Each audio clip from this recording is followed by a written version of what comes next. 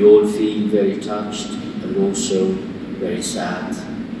that we had to meet today to bid farewell on this earth to a man who had his own dreams, his own hopes that were shattered in an insane attitude of disrespect, if not hatred. May we take this day in remembrance of Lassana as a commitment to do whatever we can, civil societies, faith communities, that we may really and truly commit ourselves and live for that brotherly love and respect, tolerance and mutual acceptance that make life on this earth beautiful, at peace and in harmony.